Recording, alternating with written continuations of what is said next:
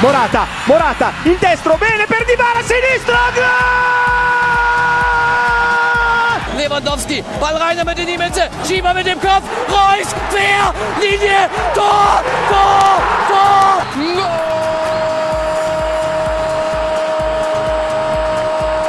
Golazo de Cristiano Ronaldo para el Real Madrid. Il est passé Lucas, il est passé, il va tenir ce ballon, le remettre dans la... Quel but extraordinaire d'André Livoria. Hello and welcome to the Football Hipsters podcast, episode 27. I am your host, Kris, and as usual, I'm joined by my merry bunch of footballing men. Good evening to John, Tom, and Drew. Hello, chaps. Good evening. Evening. Hey guys. We're all back again talking football just for a change, and we've got, not only have we got midweek action, we've got weekend action as well. We've got loads to cover, so we won't waste any time. We'll get straight into it, and we'll start where we always do. It's this week's Mighty 90. Right, so let's see what has been happening with our clubs. And Tom, we're going to start with you for a little Austrian action. So I shall get the old stopwatch ready, and your update on Red Bull Salzburg begins now. Okay, so I guess I should start with what happened in midweek. We played our cup game, our semi-final cup game against Austria Vienna, big game, and we won 5-2. Soriano obviously scored. Ulmer, Larsson got an own goal for Austria Vienna, and Lima, the young Austrian centre midfielder, came on and scored 2 late on. So that's a great win, and we're going to the final, which will be great for the team. So anyway, back to league action. We went away to Altac. Minamino got a start in the front three of himself, Lazaro and Soriano. Schwegler returned at right back, and we got an early lead in the 3rd minute. Schwegler, new into the side this week, good combination down the right hand side with Soriano, laid through to Keita, and Keita finished high into the left hand side of the net. And then 19 minutes in, we made it 2-0. A Lazaro corner flicked on by Miranda, found Kaleta Carr, the Croatian centre back at the back, who headed in to make it 2-0. And then Altac did get one back in 22 minutes. Some poor defending allowed Prokovic to deflect off striker Aigner to make it 2-1. And then after many chances, including some excellent saves from Valka, we managed to get another stoppage time goal to make it finish 3-1. Soriano laid through Lima, the man who scored 2 goals in midweek. And his shot just went in. There was a slight block, but it still managed to roll in. So that was it. That was full time, 1-3-1. Rapid Vienna beat Sturm Graz 2-0, so with 4 games to go, we're still 6 points ahead in the league with a superior goal difference. So you've got to hope that we can get through our next couple of games and come out in the league as champions. Lovely job. Some interesting names there as well. Like it. Right. Okay, so that's one out the way. John, I'll move across to you now and see what's been happening in Germany. Gladbach were at home, so surely they must have won. Your Mighty 90 begins now. Yeah, Gladbach were hosting Hoffenheim, who are down near the bottom, not far off relegation, so both teams really needed the points, but as Kris said, Gladbach were at home, so of course we won. 3-1 wins Gladbach, opening goal from Andre Hahn. Well, I say Andre Hahn, it wasn't really, but we'll pretend it was him. A really nice ball from Granit Xhaka, a lovely through ball to Oscar Venn coming down the left wing. Really beautifully pulled back squared for Andre Hahn, but actually ended up as an own goal for Toljan, the Hoffenheim defender. We played really well. Hoffenheim are actually quite decent, but we were pressing them quite hard up the pitch, as we tend to do at home, and we managed to get a lucky break of the ball, fell to Xhaka again. He did a wonderful little outside of the boot ball, straight into Raphael in the box, who got his shot off. Keeper made a save, but the ball was a little scramble there with Andre Hahn, who kicked the ball out of the keeper's hand, so maybe got a bit lucky there that there wasn't a free kick given away. But the ball fell to Dahoud, who calmly slotted away with 2 defenders on the line, so 2-0. We did concede 1. Put ourselves under a little bit of pressure. Nico Alverdi giving the ball away with Kramaric getting the goal for Hoffenheim, who Leicester fans will remember. But the last goal was actually for Hahn, so he did officially get on the score sheet. Dahoud winning the ball back in midfield and beating the offside trap. He was excellent in the game throughout, so Dahoud definitely man of the match. So we're still 5th in the table. Lovely job. Thank you very much, John. So there is a pattern developing here. Home win, away No win. Let's move on to the next one then. And Drew Feyenoord, who I believe had a home tie with Utrecht, I think it was this week, from memory. So your Mighty 90 on that game begins now. Well, we actually had two. Midweek, we paid a visit to Heracles on Melo, and then we ended up drawing 2-2. It's difficult for me to say if it was a poor result. I mean, Heracles they're decent at home. They've only lost 3 times in 16 home outings, and they're neck deep in that Europa League playoff places. So I guess a 2-2 draw would be fair. It's never going to be easy going there. We were down early on 12 minutes. Robin Goossens got the opener. Michel Kramer responded on 39 minutes to level matters. Wout Weghorst restored Heracles' lead on 49 minutes, and then Elhar Elia level matters on 73 minutes, and ended 2-2. And it was, I hate to say it again, but it was more of like a typical Arsenal performance where we dominated the match in regards to possession. We created 4 times the amount of chances. But Heracles were a little more lethal with their opportunities. They only had 6 shots on target, but found the net twice. Disappointing from Kenneth Vermeer in net. But Elia was our best player. Michel Kramer turned up. Dirk Hout actually had to come off the bench, and he didn't do very, very well either. So it's disappointing, but we're still 4 points clear with 2 matches to go, and with the schedule we have left, I think we're going to be okay. And in regards to our match against Utrecht, that was actually a Dutch Cup final, and we won 2-1. So good way to close out the week. And again, I just feel like, destiny's in our hands. We win next weekend. That's the season we have 3rd place solidified, so we'll see. Good stuff. There was quite a nasty-looking injury in that game as well. Was it to Dirk Hout? I think it was. I don't know. Somebody went off on a stretcher. I remember watching it. It looked like quite a nasty injury, so I'll have to look up who that was later. Anyway, just me to go then, so I shall put the clock on myself, and my time begins now. So this week, Lorient played the Coupe de France semi-final against PSG, lost 1-0. Moving on, weekend. Yes, it was that bad. Actually, they were quite unlucky. They had a few chances, but couldn't put the ball in the net, so PSG progressed. Never mind. On to the weekend. Didn't get much better, unfortunately. Away at the Stade Geoffroy Guichon Stadium in St Etienne, 29,550. Watched a St Etienne victory, unfortunately. Bellagou and Payet came in at the back, and Abdullah and Barthelme came into the midfield. First chance of the game really fell to the home side. Lecomte saving well from Kevin Monepake, who's a former Lorient player himself. And largely forgettable first half. The only other incident really was Tanane's long-range shot, which was also quite comfortably saved. Second half, though, Lorient missed a great chance to go in front from McAndrew. Shot over from about 10 yards in 47 minutes. And wouldn't you know it, 10 minutes later, Saul headed a corner just wide from Hamoum's cross. And then St Etienne took the lead through Nolan Roux's finish. It was coming, to be fair. Seconds remaining, they made the points safe with a second. Rafa Guerreiro had a bit of a nightmare, got tied in knots, and Roux latched onto a long punt downfield from the goal past Lecomte for the second goal. Not a great result, not a great week for Lorient, unfortunately, but they now sit 13th in Ligue, still 43 points from the drop zone. Should be fun. This weekend's home game is against Lille, who sit currently 6th. That will be a tricky one. So there we go. 2 defeats in a week for Lorient. Not good. Never mind. We roll on. Speaking of rolling on, we shall roll on in the podcast. And we'll start, as we always do, with our weekly look at the stats from around Europe. It's the world of football.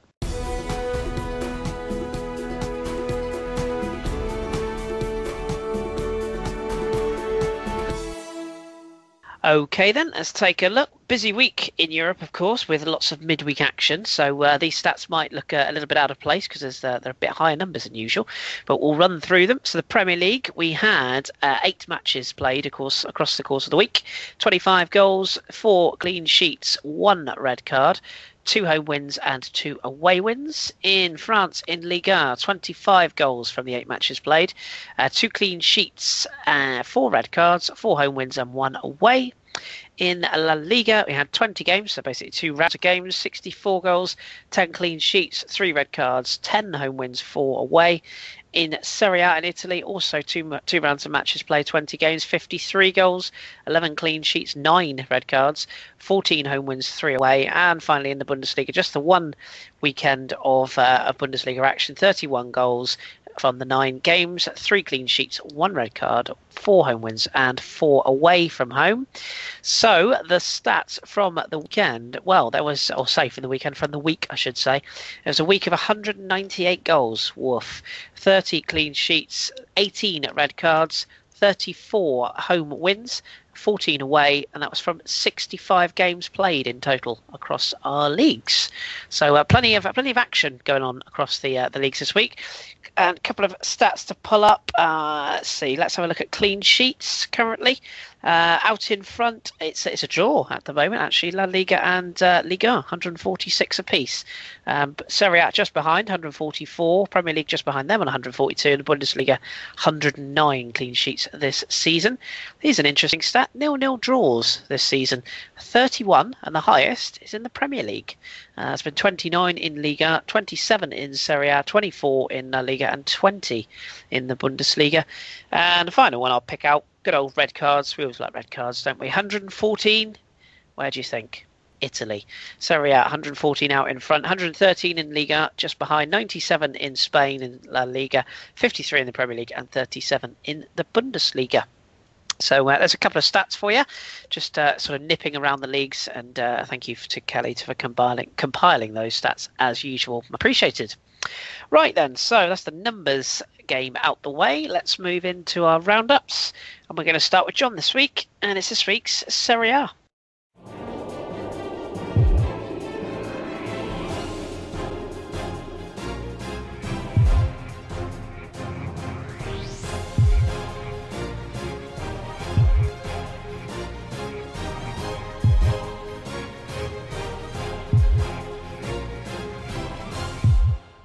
Right, hello, John. Now, it's been quite a busy week of Serie A action. We can start with. I know you don't want to sort of cover these in too much detail, but do you want to start with the midweek games from last week? Yeah, I'll just give some highlights. Napoli thumped Bologna 6-0. Quite impressive. No Higuain in that game either. He was still serving his suspension. Sassuolo against Sampdoria and Milan versus Carpi were both 0-0, so a good result there for Carpi. Empoli got a 1-0 win over Verona, and Genoa did the same against Inter. For the rest of the games, there was the Roma game in particular was exciting, but Roma, Juventus, Chievo and Udinese all recorded wins, whilst Palermo and Atalanta played out a 2-2 draw. We would go into more detail, but obviously we've got this weekend's fixtures and a certain title to talk about as well, so we sadly haven't got time. No, we will save the title talk for in a moment, because that has come about because of the results of the weekend. But let's start with our club, shall we say, Inter, who they were a bit kind of sidetracked with that defeat. You said it was Genoa in midweek, wasn't it? The 1-0 defeat. So they very much had to win at home to Udinese. Didn't start very well, but ended a lot better. Finished 3-1 to Inter in the end. It's actually made history in Serie A. It was the first game where neither team had an Italian in the starting 11, which I didn't realise had never happened before. But apparently first time it's ever happened. But yeah, as you said, didn't start great. Udinese really started the game very well, putting lots of pressure on Inter, and scored a spectacular goal. Badu did a great little chip ball up over the Inter defence, and Cyril Ferrou, 33-year-old Cyril Ferrou, by the way, took it first time over the shoulder volley. Everyone knows what they look like. Absolute stunner. Well worth looking up. Really, really good goal, and it really stunned Inter. At 33 years old, gives me hope yet that I can perhaps still do things on a football pitch. But anyway, Inter, they struggled a little bit to come back into the game, and it wasn't until sort of halfway through the first half they started knocking on the door a bit. Kondogbia in particular actually starting to impress a bit more in midfield, and Brozovic as well was very, very good in the game. But it was Icardi who was fighting for the ball, keeping it alive in the box, and managed to square it for a nice easy tap in for Jovetic, who wandered in unmarked, got the comeback on. And then the second, another one, Brozovic again, really, really well in this game, really played well, picking passes out, put a perfectly timed ball for Biabiani running down the right flank, who I really didn't realise just how quick he is, but amazing speed, and he pulled the ball back for Jovetic and into second, and there was a third goal very late on, about the 95th minute I think it was, Brozovic again with the through ball, and it was Eder with his first goal for the club. So Inter because of the defeat to Genoa, were kind of resigned to the fact that they probably are going to miss out on Champions League. But this result gave them a tiny slimmer of hope. It's still very, very unlikely. But good news that Eder's got his first goal, and they can at least look like they're going to secure fourth, probably. I really like Cyril Terreau. I always liked him. I know he's old and he's a bit lumbery, but he's just one of those cool little throwback strikers. Yes. And a good win for Inter. So happy days for fans. Let's move on to Frosinone Palermo. This was obviously a game that had massive repercussions at the bottom of the table, with Fros in 19th, Palermo at the time at 18th.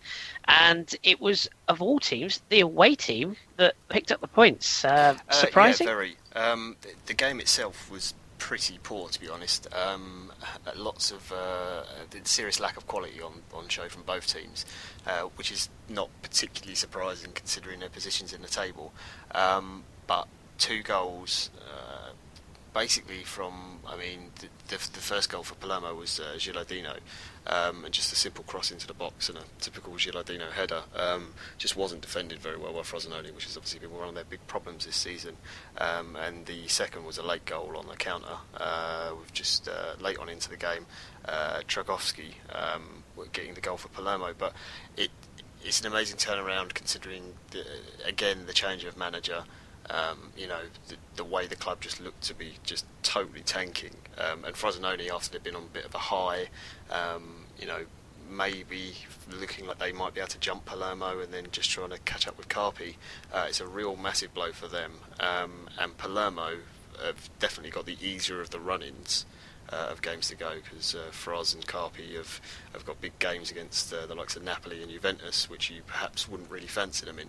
Palermo have got sort of the more mid-table to lower table teams to play, where you expect they might be able to get a result against teams who basically don't really have anything to play for. So it gives them a little bit of a chance to perhaps get themselves out of it, but really, really bad for Frosinone. Yeah, well, we'll touch on that bottom 3 in a minute, but it's all getting very close down there, very tight. But something that isn't particularly tight or close going into the weekend was the title race. Now, Juventus arrived in Florence to play Fiorentina, knowing that if they were to win and Napoli were to fail to win, which we'll come on to in a minute, they would be champions. They did their bit on Saturday night. Yeah, they did. To be fair, Fiorentina made it very difficult. Sunday night, sorry. Made it very, very difficult for them. And perhaps might feel a little bit hard done by that they didn't at least get a point out of the game. Juve won 2-1. Khedira had there was 2 disallowed goals very early on. Khedira's first for Juventus, which was correctly disallowed for offside. But then Fiorentina scored, and Bernardeschi was incorrectly called as offside. He's actually level with Barzagli. So Fiorentina should have taken the lead, and they could have, were it not for Buffon as well. Other than the linesman getting the decision wrong, Buffon has made some really, really good saves in this game, from Bernardeschi, Kalinic, Ilicic. He didn't make a save from Ilicic as he injured himself taking a shot, which was slightly hilarious. But I know you shouldn't laugh at a player getting injured, but that's always funny when you see things like that. But it was Juve who took the lead in the end, and it was a bit of a role reversal. It was Paul Pogba knocking the ball down for Mandzukic rather than the other way around, for the big Croat to volley in from 12 yards. And then it was basically a very, very tight game, end to end. Both teams creating chances, neither could take them. Something historic also happened in this game. Daniele Rogani got his first ever booking in Serie after 53 appearances, which is quite some feat. So he got his first yellow card. But Fiorentina's hard work did pay off. They managed to get a goal back. Bonucci rarely makes mistakes, but he was caught in possession, dawdling a bit, and Kalinic scored a really good goal from the edge of the box. But Juve took the lead almost instantly, straight from kick-off, went down the other end, won a corner, Mandzukic knocked down, scrambled in the box, and Morata was just the quickest to react. And it was 2-1. I really thought that was it, game done, Fiorentina would give it up. But then right at the end, Fiorentina won a penalty, a very soft one, it must be said, for a foul by Cuadrado on Kalinic. But Big Gigi stepped up yet again, saved the shot from Kalinic, and then saved the follow-up shot from Bernardeschi as well. And then even after that, Fiorentina then got a corner, and Kalinic also hit the underside of the bar with a header. So Juve were really made to sweat for it, but they got the 3 points, and basically all eyes then turned to Rome to see what happened in that game. That Gigi Buffon, he might be quite good. He looks like a promising player. Yeah. Big future ahead of him, that young lad. I have to say as well, I think it was the second Juve goal was delicious. I think it's the second one. Really, really beautiful bit of football. So so that was Juventus then, sort of doing their bit, as it were, to win the championship, which put all the pressure on Napoli, who had a tough looking game today. Today being Monday, away at Roma. And it was a very, very late sting in the tail, which might have repercussions. Yes, Go it on. was. It was a Roma win, which meant that Juve did indeed win the title today. As for the Roma-Napoli game itself, it was obviously huge for Napoli coming into it, and probably the biggest plus was that Higuain was back from suspension. They knew that nothing more than 3 points could keep them in the chance of perhaps still getting the title off of Juve. They also had the fact that this is against Roma, who are obviously the closest team below them, chasing them down, trying to get that second automatic spot for the Champions League. So big games from both angles. And Roma had a few chances, but it was Napoli really who pressured all game, and it was a really good rearguard performance from Roma, which is something we haven't seen a lot this season. Szczesny made some really, really good saves this game, definitely man of the match. Rudiger as well made some great tackles, in particular a really good last-ditch one on Marek Hamsik, who looked dead set to just score like a 5-yard tap-in. Rudiger came out of nowhere to make a fantastic tackle. And then sort of 80-odd minutes in, before that, Totti came on. Late as he had done in the last couple of games, the crowd were up even more as soon as Totti comes on. The Olympic Stadium really, really does make some noise, and they passed it around Napoli's box for a couple of minutes and just found a bit of space and finally picked out Nainggolan, who did what he does best when he shoots from the edge of the box and just put it in the bottom corner. 1-0 to Roma, massive result for them, really, really good. Closes that gap on Napoli, disaster for Napoli. And Juve win the Scudetto for the 5th time. So congratulations, Juventus. I think everyone will agree that they definitely deserve a champions. But a little bit of a disappointing end to the end of the season, because I really thought Napoli could push them all the way. But the suspension to Higuain and a couple of Napoli's sort of drop points where they shouldn't have has just let them down at the last hurdle. Absolutely. And two things on that, of course, we should say. I mean, Juventus, when you think of the start they had, this is quite the achievement. I mean, I know everyone will say, oh, Juventus won the league, boring, yawn. But the start they had, they gave everyone a real opportunity to take over, and they still ended up winning. And, of course, also we should say that Napoli, yes, they'll probably look at it and think, we could have won this, but it's still a hell of an achievement for them to finish second. Oh, yeah. I mean, if they can get second, it's good, but they will still rue the wasted opportunity they had at the Scudetto this year. I'll get on to the sort of points difference and where it was for Juventus earlier on in the season in a little bit. I'll just give you the other results from the other games in the league. Please so do. Atalanta got a 1-0 win over Chievo. Bologna won 2-0 over Genoa. Carpi got themselves another win, 1-0 at home to Empoli, very good for them. Samp beat Lazio 2-1. Torino lost 3-1 at home to Sassuolo. Verona beat Milan 2-1, unbelievable result. But sadly, it doesn't save them, as we will explain in a minute, because I'll give you the table. Juventus are top, 85 points. They are champions now, 35 games played, 27 wins, 4 draws, 4 losses. Goal difference of plus 49, fantastic. Still another 3 games to go, so they really can do it. Napoli at the moment, obviously in second on 73, and then Roma are just 2 points behind them now with 3 games to go, so really is tightening up there. Inter mathematically can still get third, but it's very unlikely. They are 7 points behind Roma, so don't expect to see that happening. Down at the bottom, Verona are officially relegated. We all knew it was coming, but mathematically now they are gone. They're on 25 points.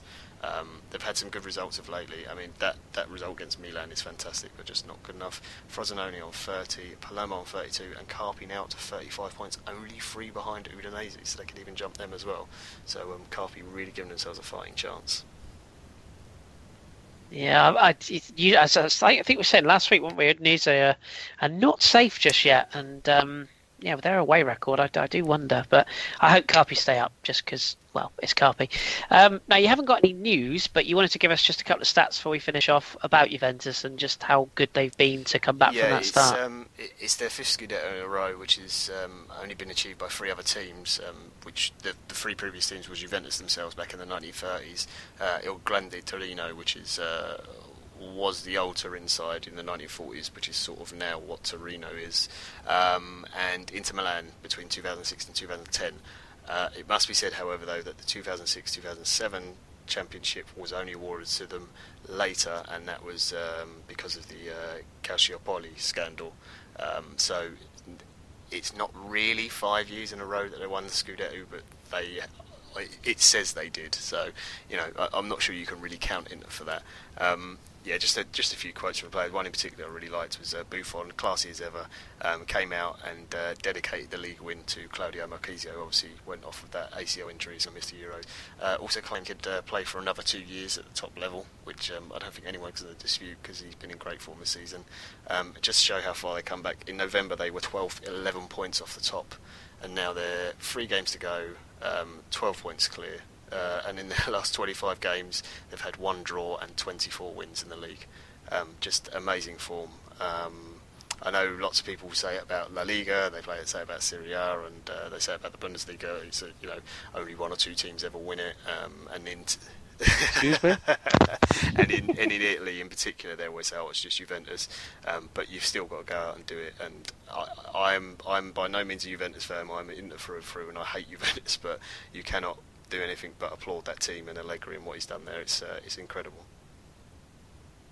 Yeah, absolutely. His stock is rising big time, and what's even more impressive, of course, they lost so many players and replaced them, and they still won it. It's incredible, really. But yeah, hats off to them, and indeed, a big shout to one of our previous guests, Mina. Your team has done it. So very good. Okay, let's move on then, and we'll switch gears to another league. Actually, no. Before we do, you have to give us a game, John. Yes. I forgot all about that. Yeah, is there one to look up for this week? Juventus are playing Carpi.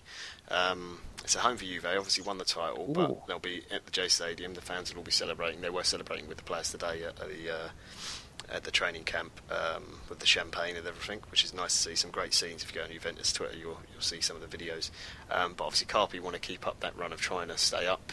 Juve want to discipline their fans at home despite the sort of party atmosphere. So it should be a really interesting game, and it'll be a great atmosphere as well. I've got to say, I love the video of Pogba just falling to the floor. It was hilarious. I'm sure that the players will be absolutely ripping him for that as well. There's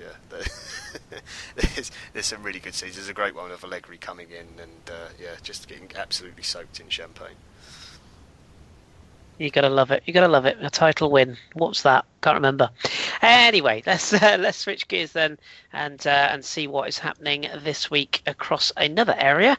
It's in Germany, and it's this week's Bundesliga.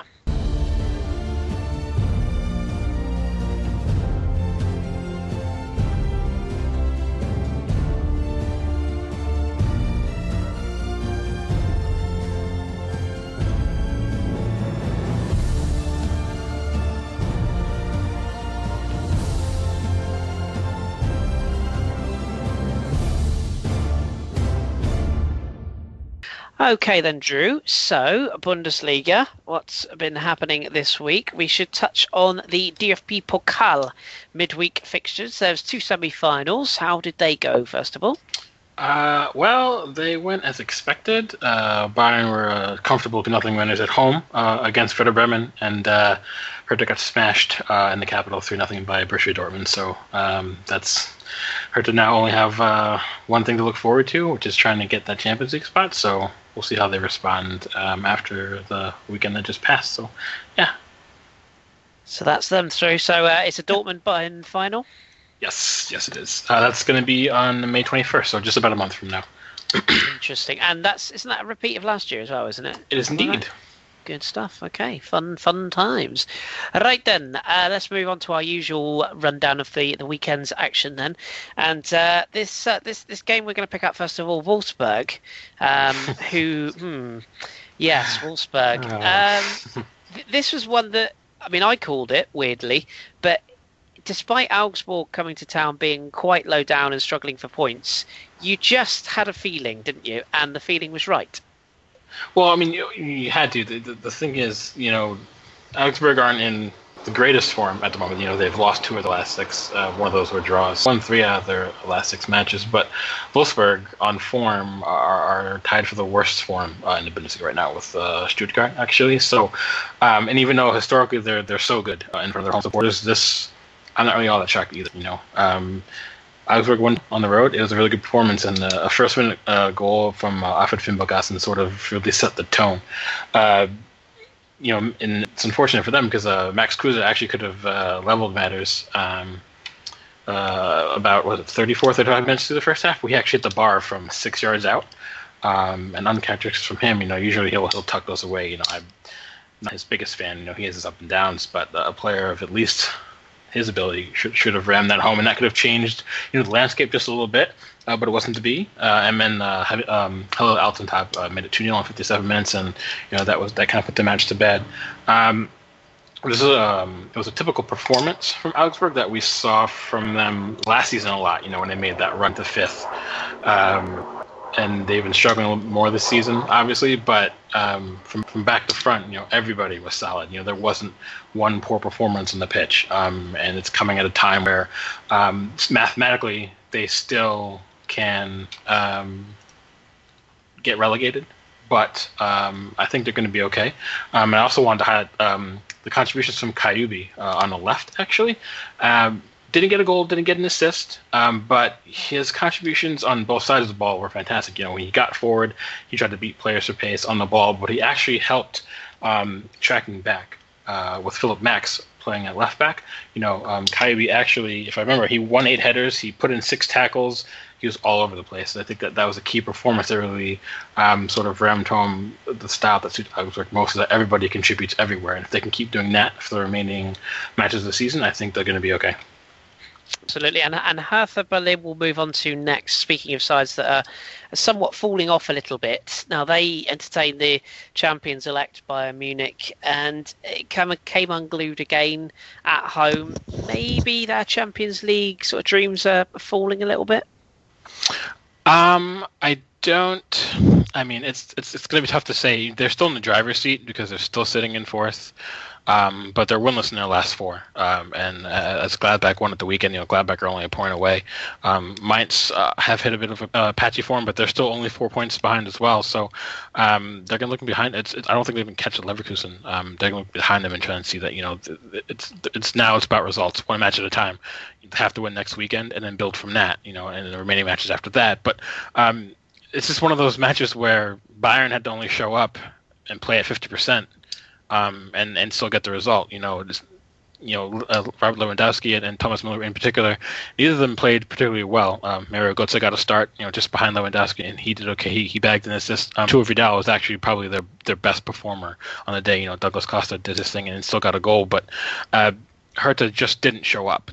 Think of a single player from their 11, or even players that Paul Dardai brought off the bench that really performed. Solomon Kalou didn't even start. He came off the bench and it was ineffective. Julian Schieber came off the bench as well, and he was also ineffective. So I think it's a little bit. Apart from this season, every shock that they're there, and they should be. They don't have. When you look at their 11 or even their first team squad in general, they don't really have enough quality really to be where they're at, and it might be catching up with them a little bit now. When you look at someone else, look at the Leicesters, they have a few key players, and Hertha have a few key players, but I think past those few key players, there's not enough there. They do play really well defensively. They keep their shape really well. They do work hard and whatnot. But if you look at their things in the Bundesliga from last season and moving back, they finished 18th in 09-10 and got relegated. They came up the next season, but 11-12 they got relegated. And 13 after coming back again, they finished 11th. I think last season they finished, just above the relegation spot. So, and now all of a sudden, they're fighting for a Champions League place. So you kind of have to wonder if A, the quality that they have is going to see them through, and B, they've never been in this scenario since, I don't even know how long when. Let me see. Since 08-09 when they finished 4th. But then before then, the 2 seasons past, they finished 10th before that. So Paul Dardai, he has his work cut out for him, and I'd love to see them, get that Champions League spot, but I just don't know if push comes to shove. Gladbach may defend more poorly than Hertha, but Gladbach can also put 3, 4, or 5 past you when necessary. So it's going to be between Hertha and Gladbach, I think, for that 4th spot. So we'll see how they respond. Yeah, absolutely, yeah. And John is licking his lips at the prospect of catching and overtaking Hertha. Not him personally, of course, but Gladbach. We'll move on to a game between Schalke and Leverkusen. I watched this one. It was bizarre, utterly bizarre. And Roberto Martinez. Oh no, sorry, no, he manages Everton. But the similarities between him and Breitenreiter at Schalke are amazing. 2-0 up and lost 3-2. How on earth did Schalke lose this game, which they dominated first half? Honestly, they did dominate the first half, and a better team might not have scored a third. But I don't know if they would have leaked 3 in the time span that they did. Eric Choupo-Moting opened the scoring on 14 minutes, and then Leroy Sané doubled the lead on the half an hour mark. So if you're a betting man, you'd probably say, Schalke have had their struggles this season, but they should have the type of players that can close things out. Johannes Geis, Joel Matip, players like that who can contribute in central areas to really kind of shut down players like Chicharito, but they didn't. Leverkusen came out in the second half, and Julian Brandt got to go back. Karim Bellarabi leveled matters 2 minutes later. 4 minutes later after that, Chicharito bagged the winner on 6 minutes. And the funny thing is, actually, Charles Aranguiz, who's been excellent since coming back from injury for them, playing alongside Lars Bender, he hit the woodwork twice. So he missed out on a brace. It could have actually been 5-2 Leverkusen. And this is just, and we've talked about it before on the podcast, we've talked about it before off air. This is struggles, teams, when it comes to real season for them, sometimes they've been excellent, sometimes they've been really poor. This is a tale of 2 teams in the same match, and I think that's even better microcosm as what they're struggling with so much. There are a lot of quality players in their team, a lot of players who could go somewhere else and really shine.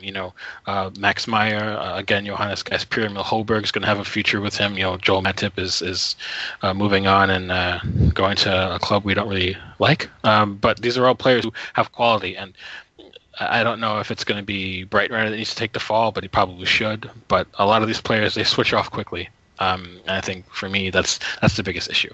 And again, we can speak to that because of Arsenal players. They sometimes switch off for the same reason, but it's just tough to figure out what the source of the issue is. But for me, this is why they're definitely on the outside looking in. So, they sit in 7th right now. They're still tied on points with Mainz. They're 5 ahead of Cologne and Ingolstadt, but if I had to put my money on it, I would probably say they're going to miss out on Europe. Yeah, I would happen to agree with you there. And speaking of Mainz, you just brought up there, they faced a trip to Eintracht Frankfurt, who are desperate in need of points. Their new manager sort of settling things down and starting to sort of put his imprint on the team, maybe, and got a victory. 2-1 victory. Niko Kovac, of course, the new manager, I should say. Massive victory this for Frankfurt, and they did it from behind as well, if you pardon the phrase. That was rather unfortunate. always you, Kris. But I know that the score wouldn't suggest it. Eintracht Frankfurt 1-2-1. Daniel Brzezinski opened the scoring on 18 minutes, and then I'm sorry, I forget who got the leveler. Someone remind me real fast. Anybody? Marco Russ. Marco Russ scored the leveler, and then a Stefan Bell own goal sort of compounded the Mainz problem on 84 minutes, and that was the ball game, so to speak. For an American term, it doesn't even make sense necessarily, but the score won't suggest it, but this was probably Mainz's worst performance of the season because of the importance of getting a result. They wouldn't have necessarily actually, they did have the ball in their court because they played on Sunday, so they knew the results that happened around them, sans the Gladbach result. But they knew Hertha lost. The new Schalke lost. So getting a result here would see them level with Gladbach on 48 points, just 1 point off of Hertha. More pressure for Hertha, could have definitely played a part. And then they can distance themselves a little bit from Schalke for that key 6th place spot. So very, very disappointing from them. And this is a match where you could see how much they're missing Yoshinori Muto. I don't think John Cordoba, he hasn't done poorly necessarily, but I don't think he does enough of what Muto does. And Muto had that very, very good understanding with Yunus Mala that they relied so heavily on in the first half of the season. And then the likes of Paulo de Blessis and Yaros Imperio, when they're on, they're pretty influential on the wings, but then when they're off, they're non-existent. And this is one of those matches where they were non-existent, and I think that played a role. And at the back, Loris Karius wasn't all that great. That Stefan Bell own goal will cost them, but only Julian Baumgartlinger and the aforementioned Brzezinski were really the only ones that really put in the shift that was required. So I know Martin Schmidt's going to be very disappointed, and he has a much higher standard he holds to himself too. So, but again, we can see how they'll bounce back with that, but it's not going to do them any favors to make the job any easier, and it's already a difficult one. Absolutely, and I hope Frankfurt stay up just for Alex Meyer, because I love him, as we all know. What was the other results for the weekend? Yeah, Hamburg beat Werder Bremen at home 2-1. Stuttgart lost to Borussia Dortmund 3-0. SC Cologne beat Darmstadt 4-1, kind of a thumper there. Ingolstadt drew 2-2 at home against Hanover, which is another disappointing result. And then, as John mentioned before, the Gladbach result, the 3-1 at home against Hoffenheim. So, with that the table, Bayern, 3 matches left. 7 points clear of Dortmund. Mathematically, they're not champions, but they're going to be. Dortmund again second on 74. Bayer Leverkusen third on 54. Hertha fourth on 49. Gladbach fifth on 48. Mainz and Schalke tied for sixth on 45. And then Werder Bremen sits 16th on 31. Eintracht Frankfurt 17th on 30. And Hanover, again, they'll be going down. This point is actually... it's more or less mathematical at this point now, so they're bottom of the table on 22. And for a match to look out for next week, actually it's Bayer Leverkusen versus Hertha Berlin. That's huge. So yeah, that is a massive game, isn't it? When is that? Is that Saturday or Sunday? That's Saturday. It's the late match. So yeah, that's the Top Spiel, I believe they call that. So yeah, good fun. Okay, super. Well, that's the Bundesliga done for another week. And midweek. You're right. Yes, sorry, midweek. What have we got midweek? Bayern travel to Madrid to play Atletico. I don't know what you really wanted me to say on this, apart from I can honestly see Atletico winning this one. I know Tom will attest that they're probably pound for pound one of the toughest, if not the toughest team to beat at home, and at the Vicente Calderon. And when you compare it, Atletico have kept a clean sheet in 6 of the last 8 Champions League matches, while Bayern have scored at least 2 goals in 6 of the last 7 Champions League matches. So something is going to have to give in that match. The key, though, is Atletico really still have their key attacking performers available, while Bayern are still struggling at the back a little bit. I know Pep used Mehdi Benatia and Serdar Tashi at center back on the weekend, but there's rumors that Joshua Kimmich might get a start, or maybe he might even use Javier Martinez as center back. So it's going to be interesting to see how he mixes and matches his center backs to sort of counter the likes of Griezmann and Saul Niguez and Fernando Torres and even Koke. So I don't know. It's going to be interesting, but I think Atletico might pull out a classic Atletico win and then maybe hopefully try to survive making a return leg to Munich. So we'll see. When did we see the day when we'll be talking about Fernando Torres as a threat again? Right? What a clash of styles that's going to be as well. Really is going to be a clash of styles. So do tune in. So it is, and that's on the Wednesday, isn't it? That game, I think. Yeah. Super. Okay, right. Well, that's Germany done and dusted for another week. It's getting close to the end of the season now. Not much more time to go. So we will shift gears, and I shall hand over the reins to John. And we're going to have a little French talk, and it's this week's Ligue.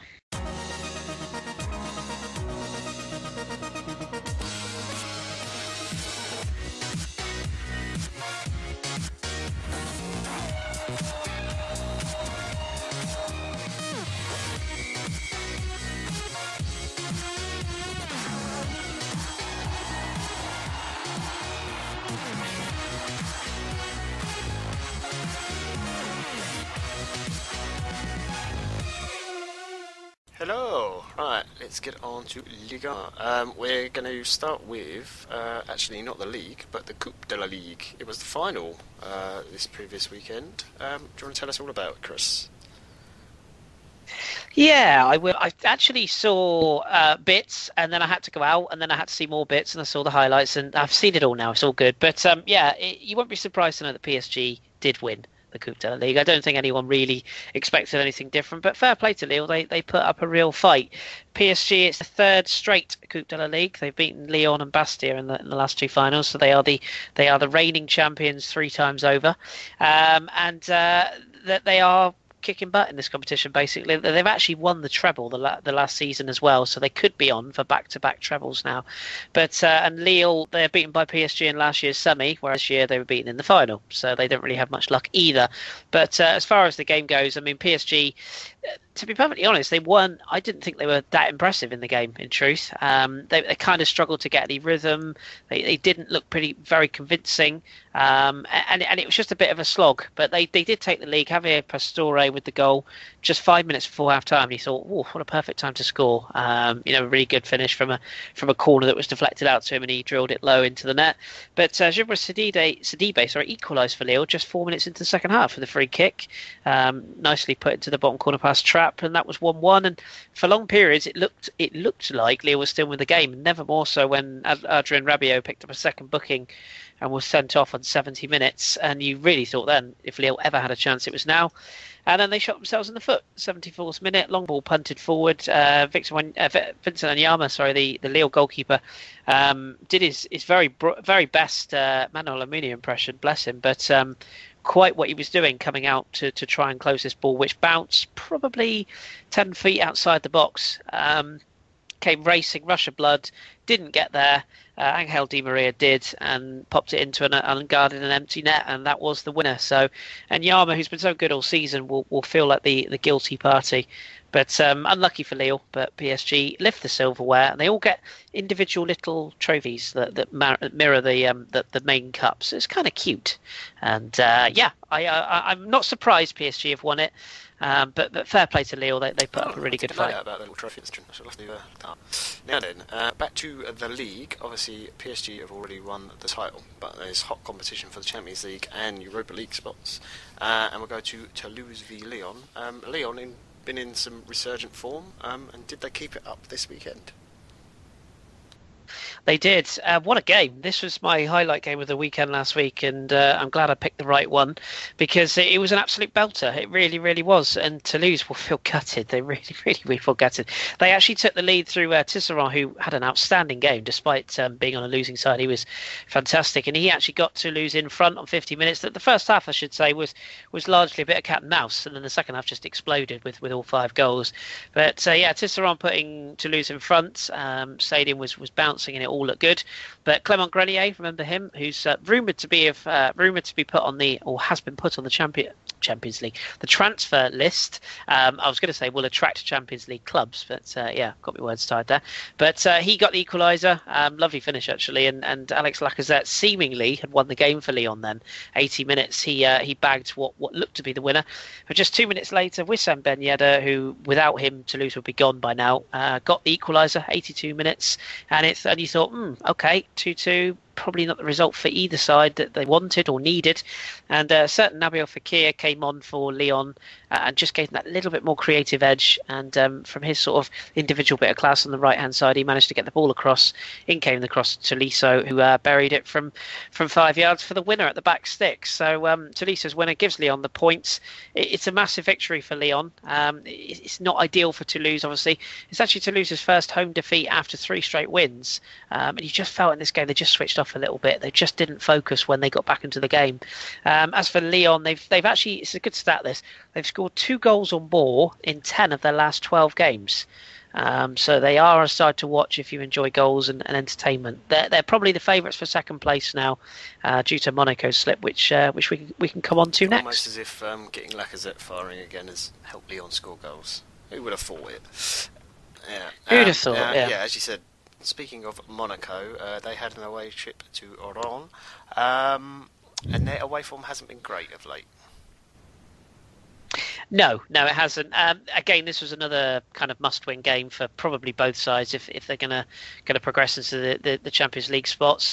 Monaco probably could afford the result more than Rennes could, but it ended in a 1-1 draw. And given the circumstances, Rennes will probably be quite happy, in truth, because Monaco were in front in the game. They took the lead through Helder Costa on 40 minutes, and they were fairly comfortable, really. Rennes sort of had a couple of attacks, but didn't offer a lot until the last 10 minutes, where Giovanni Siu popped up with a leveller, and it ended in a 1-1 draw, which is, as I say, it's a result that doesn't really suit either, but Monaco will probably see it as a point gained on the grand scheme of things, but equally a point lost given the fact that they were leading the game for such a long period of time. So it's a little bit of a tough one to judge who's happier, but a couple of sort of things just to bring up on Rennes. Late leveller, or 80 minutes at least. It's the 13th time this season that they've scored beyond the 80th minute, which is quite a fun stat, given that there's only sort of 35 odd games or 38 odd games in the season. 13 times late goals, so they've got some spirit about them. And as for Monaco, it's only 3 wins in 12 away from home, and that is probably what's going to cost them if they don't make Champions League, whereas it's only 1 loss in 14 at home. So you can clearly see they are a home banker if you're filling out an accumulator. There you go. Now, last game we wanted to talk about, I assume, is some sort of Corsican derby. Is there a derby name for it? Gazalec against Bastia?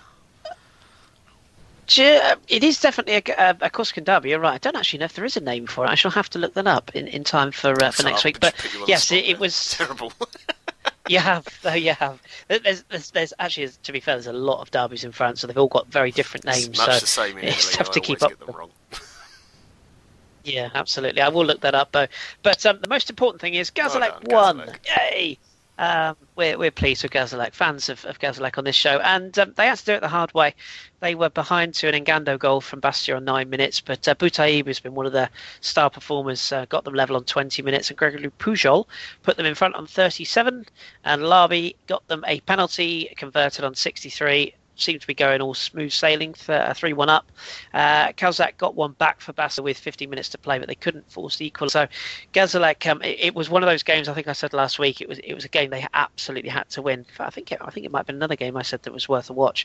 They had to win it, and they did win it, and it's absolutely vital for them. It actually moves them out of the relegation spots. Yay! So it's only their second win in 17. They do still have a shot at survival. The running is not great, so it's going to be about how they take this win on. As for Bastia, 43 points. They should be safe now. It is 3 straight defeats, which is a little bit of a concern, because if you look at the table, yes, they are fairly clear, but it only takes a couple of sides below them to win and them to lose a couple more, and they could be slightly looking over the shoulder. So I really hope Gazalec Ajaccio do survive. Their coach has actually been nominated as one of the coaches of the season, which on the face of it, you'd think that's a little bit of a strange one, because given the fact that they're struggling so far, or struggling solo down the table, you think that's a bit of a strange one for somebody to nominate. But if you look at their budget, we've been over it on this podcast before. The job that Thierry Larrey, their manager, that has done there is nothing short of a miracle. So I hope they stay up, and I love them lots. So good luck to them. Not far behind Marseille, and we all know what's going on there. So I'm sure Gazalec can overtake them. No bias show at all. Do you want to give us the rest of the results and the league table then? Yes, again. So other results, well, as I said, with Gazalec getting out of the relegation zone, someone had to drop in, and that team is Ram. They lost 2-0 to Nice on Friday night, so Nice still keep up their Champions League push. Germain and, yes, you guessed it, Ben Arfa got the goals there. Marseille still can't win, bless them. 1-1 draw at home to Nantes. They had a player sent off, and they had to come from behind to get that draw, so more bad news for them. St Etienne, we've mentioned, beat Lorient 2-0. Boo. Unfortunately, Guingamp and Caen played out a 1-1 draw. Rodeland for Caen and Sorbonne for Gambon. Giras and Sweb actually sent off in that game as well. Montpellier thrashed Troyes, no surprises there, 4-1. Roussillon, Saunier, Martin and Camara for Montpellier, who actually were down to 10 men for the 41st minute as well. Darbion got one back for Troyes.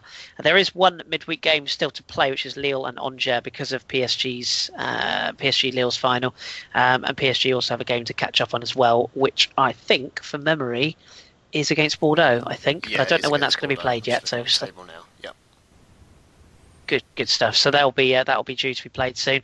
As far as the table goes, PSG obviously champions, 86 points. Lyon are now second, again on 59 points, level with Monaco, who are kind of joint second but third on 59 points. Lyon's goal difference massively above Monaco's, plus 21 for Lyon, plus 9 for Monaco.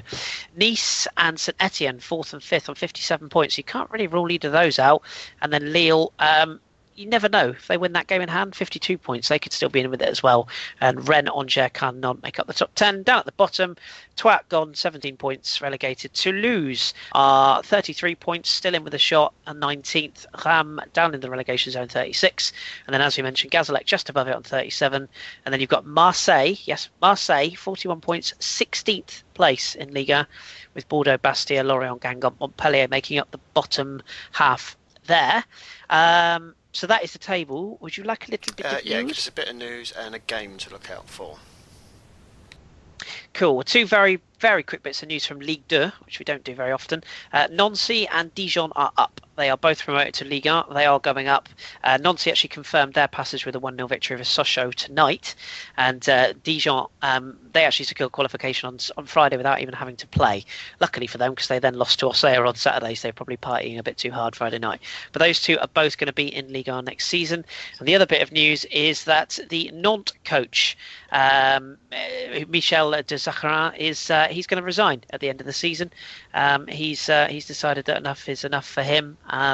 Hasn't really given too much or given the reasons as to why, but I think he just has decided that he wants to move on. So he's going to call it a day.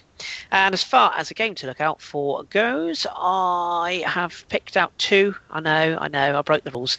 St Etienne, Toulouse, and Lyon, Gazalec, Ajaccio. St Etienne, Toulouse, for obvious reasons. St Etienne pushing Champions League. Toulouse need to win to stay out of the bottom three. And same reasons for Lyon, Gazalec. Massive fixture for both. So worth a look for both those games. Top stuff. Well, I'll hand it all back over to you then. Why, thank you. Right, let's move on to our final country of interest then. And that is Spain. We're coming over to Tom for this week's La Liga.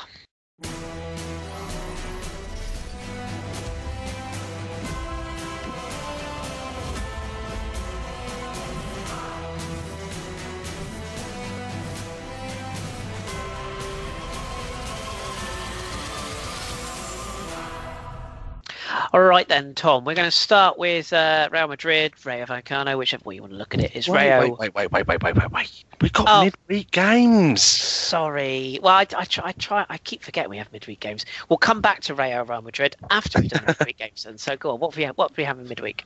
Okay, so my boys Espanyol got a well-fought draw at home to Espanyol. At home to Celta Vigo, 1-1 was the score. Real Betis beat Las Palmas 1-0, quite a surprising result.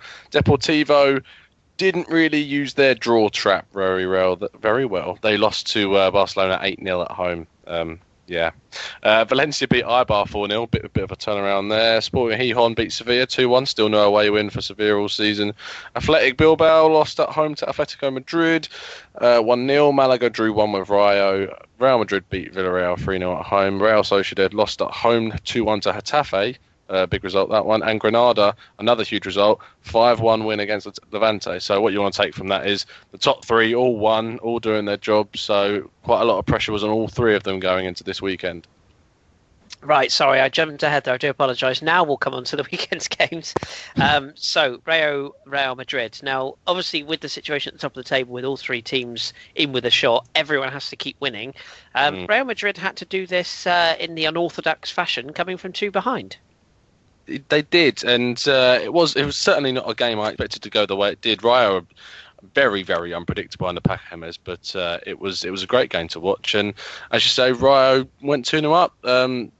Ronaldo didn't play in this game. Hesse started in his place, and Real did start on the front foot. Bale hit the post very early on, but on 7 minutes, Bebe's low cross found Barber, who had an easy finish to make it 1-0. And then even more surprisingly, Real then doubled their lead. A corner was poorly defended by the Real defence, and Coupe, of all people, stabbed in on 14 minutes to make it 2-0. So Real Madrid really on the rocks at this point. Really not really clicking. Defending was really quite bad, especially a bit worrying going as Champions League football in the midweek. But they got back with a brilliant header from Bale from a Kris corner to make it 2-1. Second half round, Real pushed and pushed for a leveller, and it did come 7 minutes into the half. Danilo's cross was also headed in, another headed goal, which was fantastically done by Lucas Vazquez. And for me, Lucas Vazquez this season has really stepped up. I mean, he's on loan at Espanyol and has come into the first team, and it really hasn't looked out of place. Come off the bench a lot, but he's really, really done well from this season, and he got the leveller in the game. And the longer the game went on, I was like, Real aren't getting back this. They're going to be out the title race all over. And then when you don't have Ronaldo, it's going to be out the other man to step, hasn't it? Mr. Bale, and he got his second goal. Really poor play from Rayo, giving the ball away in midfield, and Bale ran through them with ease and slotted home to finish. So it finished 3-2, and Zidane will be happy, but there are many, many concerns from the game he will have to do something about. Absolutely. It's entertaining, at least, but Sure. yeah, good result. Let's move on to another team then, Levante, who are kind of all the way down at the other end of the table, down at the bottom, fighting for their lives.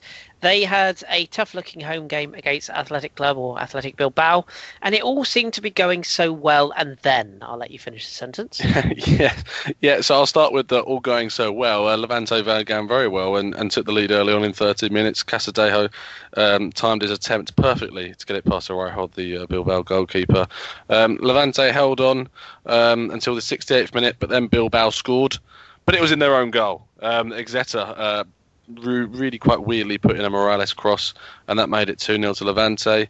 And the 3 points looked pretty safe 88 minutes into the match. When you're 2-0 up at home, you think, yeah, I think we've got 3 points here, lads. But no, a certain Hipsters Choice player, Iñaki Williams, got involved at the right time, passing across to Susaeta, who made it 2-1. And then 4 minutes later, Iñaki Williams, another cross, found San Jose in the box, and he stabbed home to make it 2-2. The goalkeeping, Marino, was really quite a fault there. He really should have got a stronger hand to it. But it finished 2-2, and to be honest, even though there was a comeback from Bilbao, it's not a result either team wanted. It was really, to throw away 2 goals like that late on, they must be absolutely relegation form. Yeah, that was huge. Because those 2 points, well, I mean, that would have really tightened it up if they would have been on 31 points, and that would have been like 1 point. That would have been 2 points off safety. So. Yeah. Gutted. Never mind. Let's move on to Sevilla, who played Betis. This was a game I watched, actually. Sevilla's home form once again coming to the fore. It did. It's the Seville derby, and basically the reverse fixture was this at Betis' ground was a 0-0, which wasn't really a football match. It was more of a rugby match of teams deciding to kick the hell out of each other. But thankfully that wasn't the case. I'm sure you had fun watching the first half, Kris, where literally nothing happened. It was dead. Yes, it definitely the second half did pick up. Betis did the first bit of pressing. Cejudo, I'm sure you saw this, had an excellent, really did take it on the half turn and smashed it, but Rico did break away. Vesterman then had a half chance on the half volley, but just hit it wide. Sevilla pushed and pushed. Krishariak had a header from a corner, put just wide, but then on 67 minutes, there's only one man at Sevilla at the moment that's going to put them in the lead, and that's that man, Kevin Gamero, heading a great spotted cross from Nzonzi, ex-Stoke player of all people, and that got them in the lead. And then the goal of the weekend for me in Spain came. It was the 2 defenders combining, which is for me what makes it the goal of the weekend, because it was such a surprising pair that did it. The centre-back Carrico laid off a bit of a veteran in Sevilla, Koke. I spelled with a C, not the same Atletico, K. And his first time out the side of the boot shot flew past Adan on the left-hand side of the goal to make it 2-0 and seal the points. Betis had a chance at the end through Castro, but he shot wide. And Betis will really be ruining those early missed chances.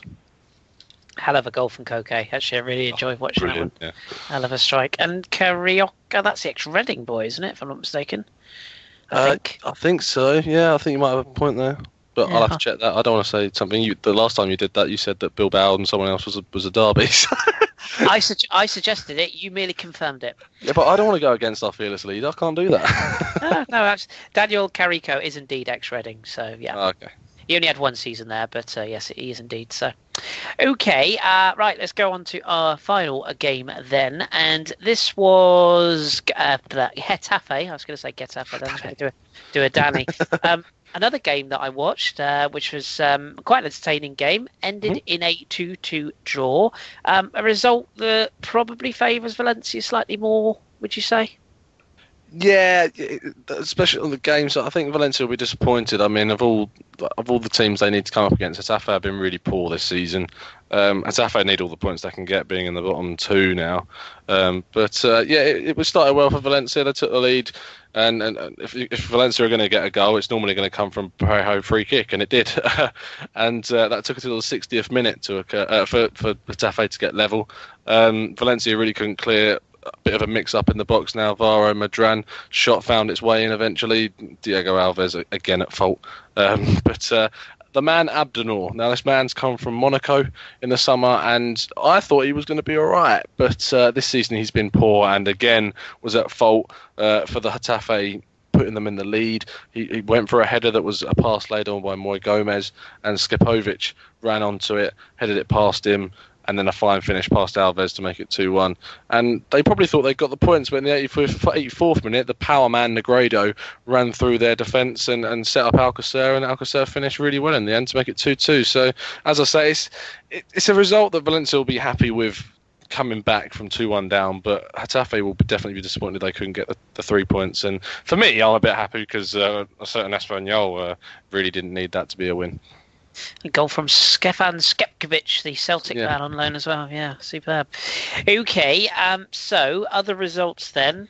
We left out Atletico and Barcelona, so we'll ram those into the roundup as well. What was the other results? I can't go with the big boys every week, so yeah. No, I don't. But yeah, well, my boys, Espanyol, this was my game to watch because I thought that Espanyol would go to Las Palmas, put on a really good performance and try and fight away relegation. I know that Las Palmas has been in good form, but they lost to Betis in midweek. But no! They decided to go and lose 4-0, which was great for me, my flatmates, to be laughing at me, which I've got them into Spanish football this season, which I didn't enjoy at all. Elzar, Jonathan Vieira, Big Ass, and Vacasso scored a great goal, getting all the goals in the game. Atletico, they kept up their title charge with a really battling 1-0 home performance against Malaga. Yes, Kris, they're back to the 1-0 wins. So substitute Correa got the goal there, really quite excellent finish. Barcelona seemed to be back on the track as well after getting 4 goals Suarez in midweek. He went and got 4 goals again, this time at home to Sporting Gijón, and Messi and Neymar, of course, the other players who got the other 2 goals. So that was good. You have to think that Sporting Gijón have taken 3 points off Atletico this season, so it's a better result than some may see. But Deportivo redeployed their draw trap that they couldn't do against Barcelona against Eibar away. Adrian got Eibar the lead, but then Cartavia got Depor that point in the 71st minute. Villarreal played at a 0-0 goalless draw against Sociedad. Really wasn't one to watch, and I unfortunately did.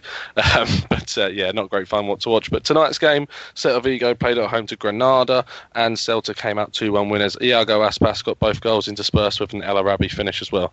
And that's the results. Super duper. And where are we as far as standings and whatnot goes? Yeah, so as we mentioned at the top, it's no changes for the top 3. Barcelona on 82, Atletico on 82, but Barcelona a head-to-head advantage. Real Madrid are on 81, and then Villarreal's draw means they're 20 points from Real Madrid in 3rd now on 61 points. And in 5th, Celta Vigo with their win have gone above Bilbao into 5th. On 57 points now. Down at the bottom, Levante's draws taken up to 29, but that wasn't enough to change any positions. Still in 20th. Getafe are on 32. Sporting Gijón are also on 32 with a superior head-to-head record.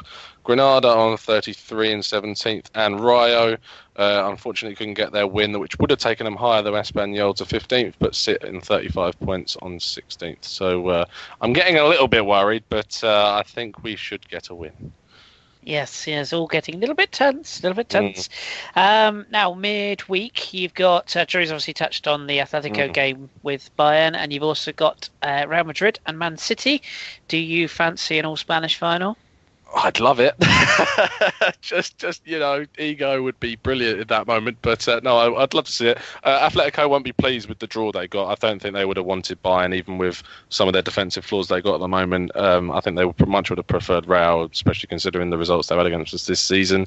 Real got the draw they wanted. Man City was obviously the easiest tie of the lot, even with a great performance against PSG. But I think it will be, if I'd put money on it, and don't tell my missus, but I'm a gambling man, and I would put money on it being a Spanish final. But I think Real will find it harder than they might think it will, with Ronaldo a bit dodgy on fitness.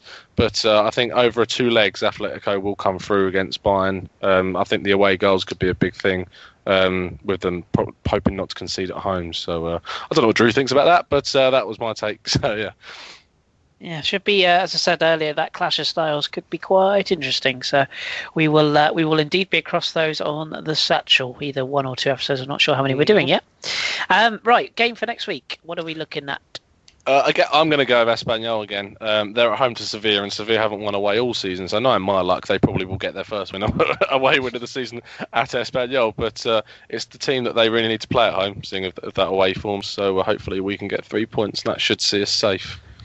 Absolutely, and I should say, is there Europa League this week as well? Yes, Villarreal are playing Liverpool. Shakhtar. No, Liverpool and Sevilla are playing Shakhtar. So yeah.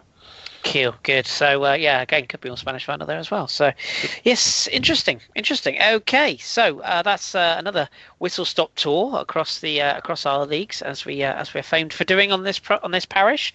So any questions, as usual, do ping them across to our hipsters. We'll be very happy to answer them. Now, we had a request this week, which segues rather nicely into our next section, which I'm going to announce who the request is from shortly, because it's this week's Best of the Rest.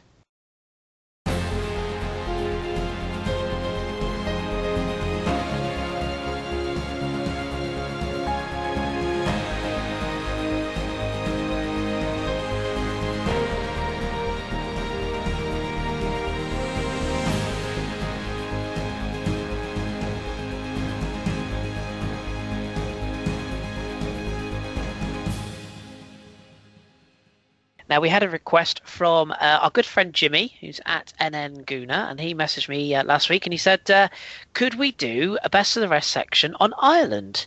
So ask and you shall receive, Jimmy. We will indeed. So the Irish Premier Division, it's kind of in its early stages. They've only played 9 games. They've got sort of different timescales to a lot of the other leagues.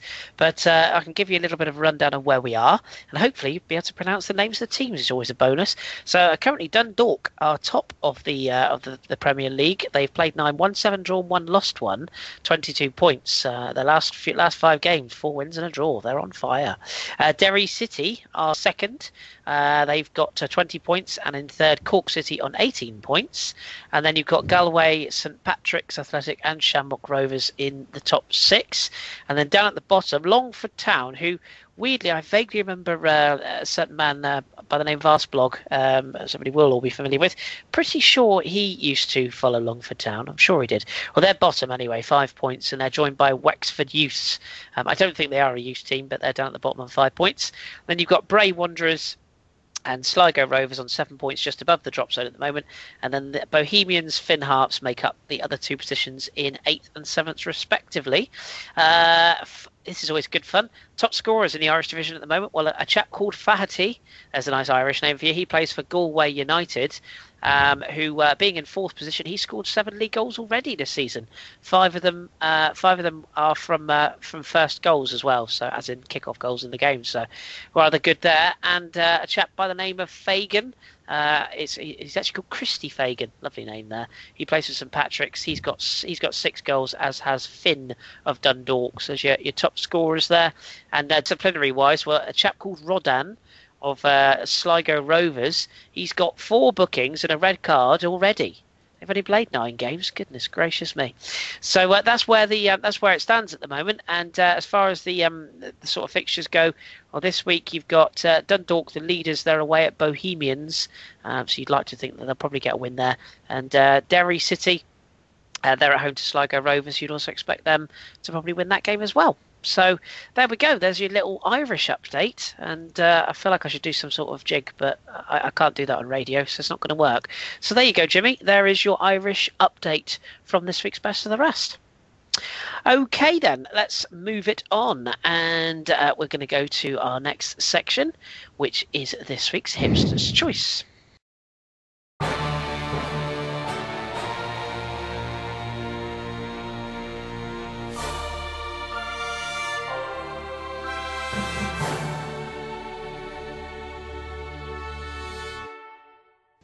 Okay, now we put a poll out actually this week on our Twitter account because I wanted to get kind of a feel for what people thought of the Hipsters Choice, and it's kind of a bit of a fine split between those of you that love it and those of you that skip it. So if you want to skip it, now is the time. But hopefully you'll stick with us because we really enjoy doing these, and it's good fun to sort of learn about new players and get sort of our hipsters views on them. And it's always nice when a player that we pick out, who we think is going to actually do something, actually turns out to be quite good. So there we go. So with that said, this week we're going to go for a man who plays in France, so I know him well, and it's Bernardo Silva. So Bernardo Silva, of course, plays for Monaco, and what do we know about him? Well, his full name is actually Bernardo Mota Veiga de Carvalho e Silva. It's quite a mouthful, so you can see why he calls himself Bernardo Silva. He's 21 years of age, born on August the 10th, 1994. He's Portuguese by nationality, 5'8", 141 pounds. He's Monaco's number 10. He's left-footed, and he plays with the Adidas X15 Silo boots. You can find him on YouTube. I tweeted a little link on our Twitter account earlier on, so do have a look at that. You can stalk him on Twitter at Bernardo C. Silva, and you can stalk him on Instagram, Bernardo Carvalho Silva, as well. His interesting bits and bobs then. He was born in Lisbon. He's yet another product of the Benfica youth system, which we've covered at length before. In 12-13, he garnered the attention as part of Benfica's youth team that won the Portuguese Juniors Championship, and he earned a place in the Benfica B squad for the 13-14 season, where he made 38 appearances, scored 7 goals, and he was the named Segunda Liga Breakthrough Player of the Year. And last season, on the 19th of October 2013, or also that season I should say, Bernardo Silva made his debut for Benfica's first team, aged just 19, in the Taça de Portugal 1-0 victory over Sinfaias, coming off the bench at the 80th minute. And he made 2 additional appearances for Benfica's first team in their treble-winning season, once in the Primeira Liga and once in the Taça de la Liga. On August 7th, 2014, he joined Monaco on a 1-year loan deal, but featured sporadically in the first half of the season. Although he made 15 league appearances, they were mostly off the bench. Despite limited playing time, he scored 2 league goals, and his talent was pretty obvious, so Monaco pulled the trigger on securing him permanently in January 2015 for €15.75 million on a contract until 2019. And he would go on to make a total of 17 league appearances in the 14-15 season, score 7 goals. This season, he's made 29 appearances, 19 starts. He scored 6 goals. He usually plays on the right-hand side of midfield in their 4-2-3-1 system, although he has played in the centre or on the left sometimes, and as a right forward as well in the 4-3-3 formation, so he's quite versatile. He's slight. The Portuguese playmaker is actually as weak as he looks at 5 foot. Sorry, he's not as weak as he looks at 5'8". He's got quite a spindly frame. He's not particularly winning headers or marginal physical duels, so he is kind of your nippy in and out kind of player. Doesn't like the physical side as much. However, as a continental playmaker, he's clever enough with his feet to overcome disadvantages of his small frame, and he possesses great stamina and use it to track back and press, something often devoid in a traditional number 10. Most impressively, his skills are his sublime first touch and dribbling ability, and his ability to control almost any type of ball and weave effortless patterns through defences. And not surprisingly, his 2 football idols are Rui Costa and Zidane. That's 2 pretty good idols to have, I would suggest. And he's described as a terrier-like mantra, and he also looks remarkably like Zorro, which is actually very true when I looked that up. Irritating for opponents, but perhaps the reason that he's accumulated 7 yellow cards this season.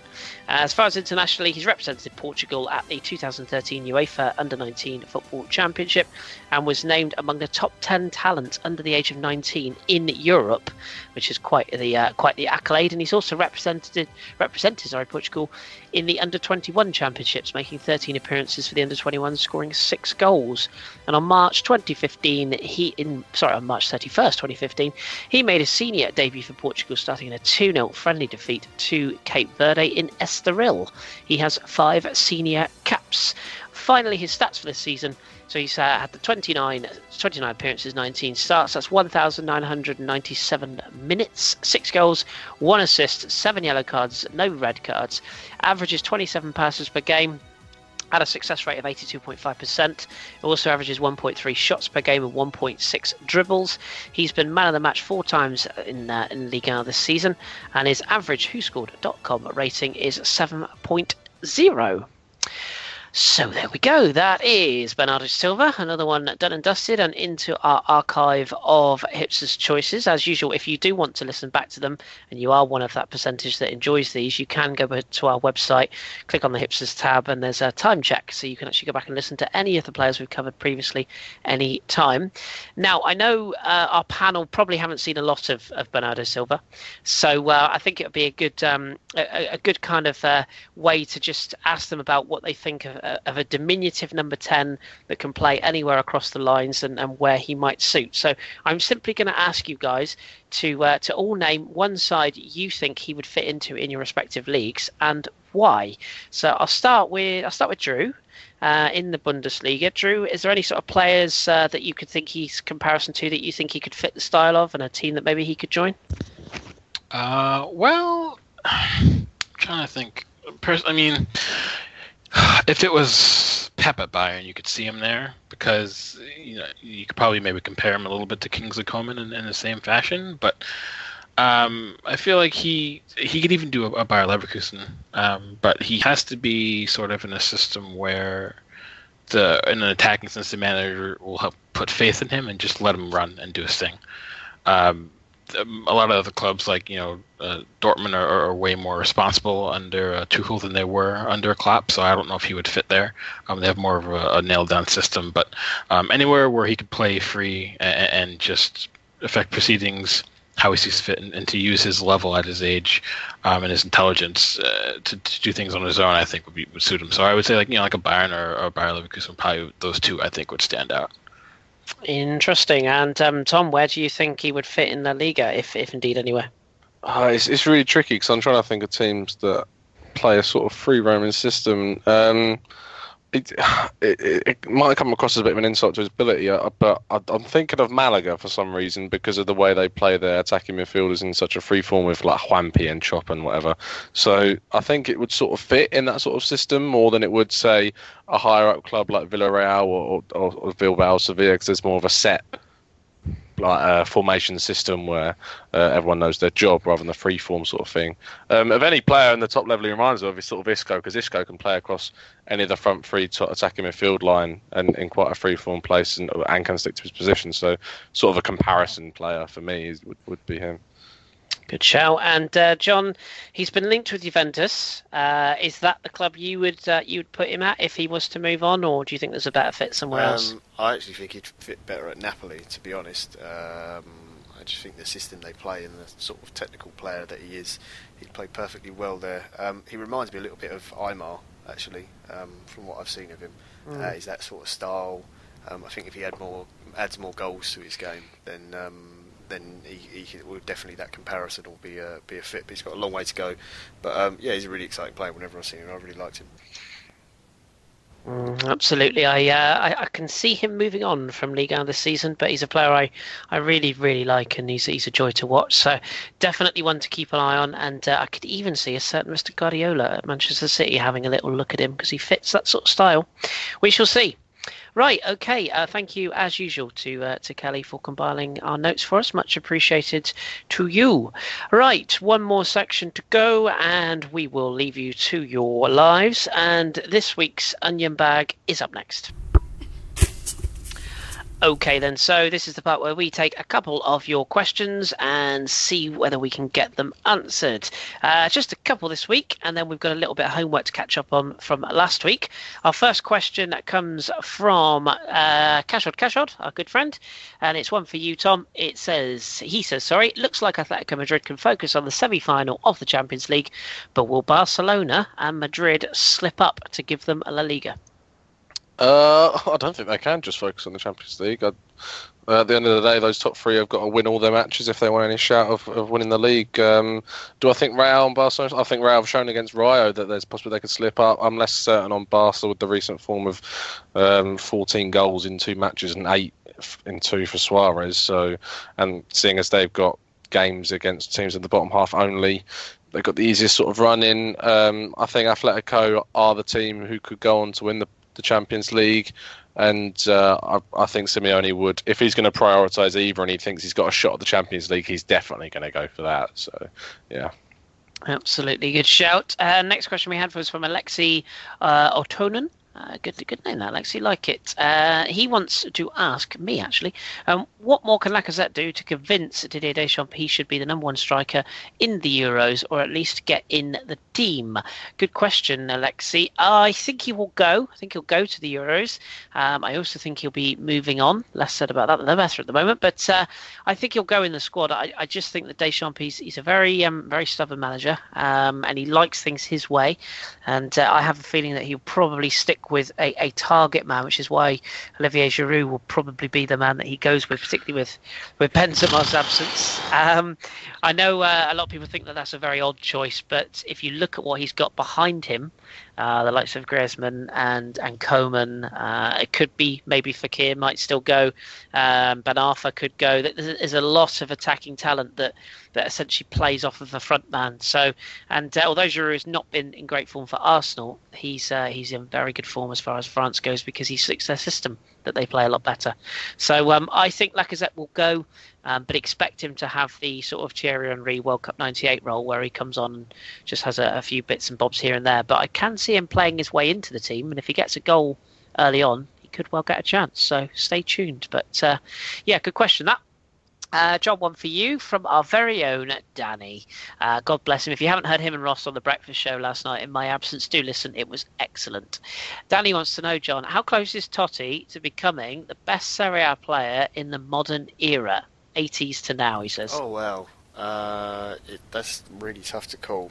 There's so many to pick from. I suppose if you're talking about Italians, he's basically up there competing with Maldini, Pirlo, Buffon. They're all greats. I think the one thing that you always hold out, the difference with Totti is that he's been at one club his entire career, and he's got that the most caps, most goals for Roma, youngest captain in Serie A ever, which is just incredible. And he could have gone to like Real Madrid and Barcelona, and he's had offers from teams all over the world, and he never wanted to leave Roma, and another teams within Italy as well. So I think that whether that makes him the best or not is a different argument, but I think that maybe makes him the most special in that way, and he's universally loved by everyone. Some players can be great and disliked. Say like Ronaldo is very popular with Madrid and Man United fans, but fans of other clubs don't particularly like him. They might agree that he's a great talent and one of the best footballers in the world, but they don't share that sort of compassion for him. Whereas with Totti, I think everyone really likes him. So yeah, he's definitely up there as probably the most special. I just want to say at this point, Danny's got a follow-up question. I just want to say at this point, when somebody listens to this, which I'm sure they will listen to this, and they'll know who they are, congratulations, I did indeed get rickrolled. You know who you are. The second part of Danny's question I know exactly is... Yeah, I'm sure you do. The second part of Danny's question was about Gigi Donnarumma, John, who I know you rate very highly, and he just wants to know very quickly, do you think Milan will stick with him, or will they ship him on because he thinks he could be the new Buffon? It's quite a statement, that. But do you think Milan will retain him, or do you think they'll try and replace him? They'll definitely try and keep him. If it wasn't for Donnarumma, then Milan would be further down the table than they already are. Not that they're not horrendously doing, they're not doing horrendously this year, but they should certainly be higher up the table. But if it wasn't for him, they'd have dropped a lot more points. So no, he'll be staying there unless it'd have to be a very, very big offer to come in for him, because he's certainly one of if not the best goalkeeping prospect across Europe right now. Absolutely. Might be going to the Euros as well, possibly with Perrin's injury. We shall see. Right, final two questions, one for me and one for Drew. Drew, I'll give you yours first. It comes from, both of these questions come from Mark, our West Ham supporting friend. He wants to know about Dortmund. He said, what do they need to do to go to the next level to be with Bayern next season? One of the things is stop selling their players to Bayern. That's one thing. But honestly, it's difficult because, Dortmund, they don't have the pull that Bayern has. Bayern is as close to a perfectly run football club that you can get from top to bottom. They have the prestige. They're always going to be not only the favorite to win the Bundesliga, but they're always going to be in the conversation for can they make a run to the Champions League final. Dortmund, I feel like if they get a more consistent, European reputation, where if they continuously make quarterfinals of Champions League and maybe even push that up to semifinals eventually, a couple appearances here and there, that'll help. They're not really cash strapped, so that's not an issue. They're going to rely on their youth system also in the next year or two. They've got a lot of good young players coming through. But again, I just think, like, especially under Tuchel, who isn't afraid to show faith in youth, which is what he's done with Christian Pulisic and Felix Passlack this season. He'll do with a couple more next season. Unfortunately, they can never outspend Bayern, and because of that Bayern pull, I don't think they're going to be able to close the gap as quickly as they would like, but I also don't think they're trying to. I feel like their project as a club is always going to be more longer term. Bayern has already been at that level for years. Dortmund are now trying to solidify themselves at the current level and then push on to the next one. So it's a tough process. So yes, you can make a note of this now if you want, because I'll probably look really foolish. I think if Schalke get the right manager next, and with Dortmund with Tuchel and with Bayern with Ancelotti, I think you're going to get a 3-way title race next year. So there you go. Calling it now. With Schalke's money and the opportunity of the right manager, I think they can push on. We shall see. I'm sure that will come back and bite me sometime. Final question also from Mark then was to me, do you worry about the quality of the league in Ligue 1 next season with big stars set to leave? And he notes here Ibrahimovic, Lacazette and Cavani. Cavani's not a big star. I'm only joking. Do I worry? Yeah, yes and no. I mean, the truth is, Mark, I mean, yes, Liga is probably the lesser of the big five leagues. That's true. It's unfortunate. That's just the way it is. The one thing I would say is I still think France has probably got the best set of youngsters coming through, other than Portugal, who've got a hell of a group coming through at the moment with Benfica. Don't start, Canton, don't start. But just an opinion. But no, I think Liga will always struggle, but there's enough stars still there. And also you've got quite a few young players who are becoming stars who will still be in Liga next season. And when you've got a team with the likes of money that Marseille have got, if they can get their ownership right, you've also got obviously the money that Monaco could spend if they decide to, and PSG, of course. I think there'll be enough stars in that league. We'll just have to see. But it's a good question, and I'll still be watching no matter what. So, it's all good.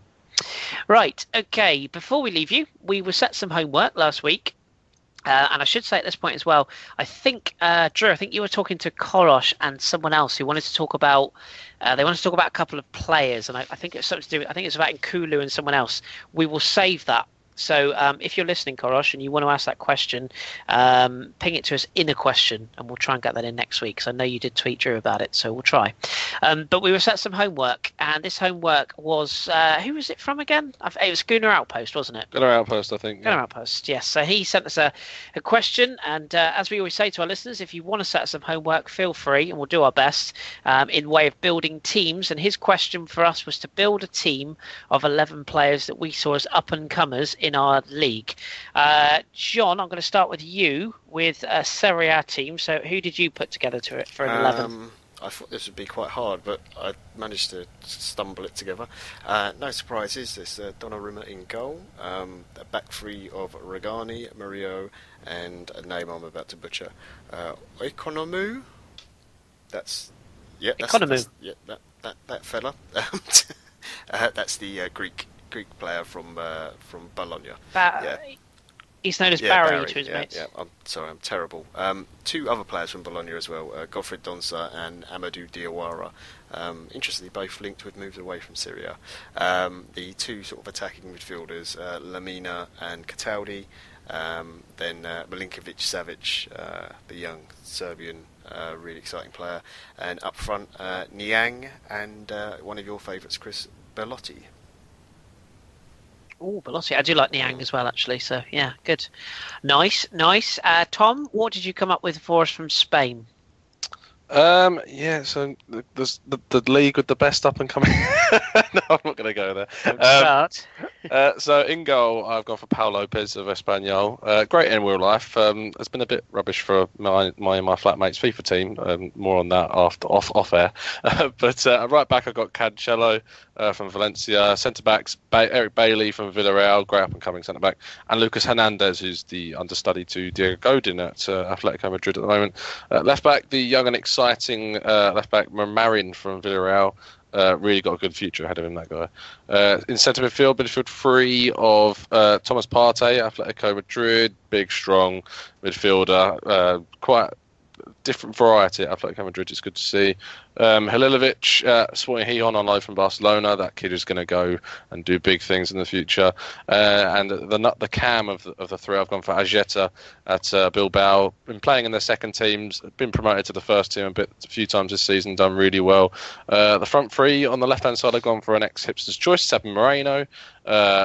Early 20s, but he's definitely moving on to bigger things now.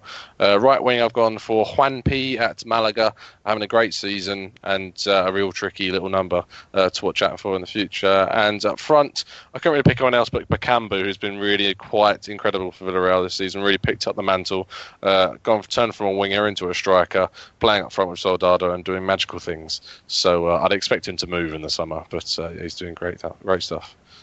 Good stuff. And before we go to Drew, breaking news, we got it wrong, just for a change. It was actually Zenutta who asked us for these teams. So, sorry, we'll take it back. Artem the Guna. Zenutta was the one who asked us. Send us a challenge if he wants to. Oh, absolutely. Yeah, we're open to that. We just have to give where credit these people that ask a question. So, do apologise, Zenutta. Our bad. Drew, what have you got for us in Germany? All right.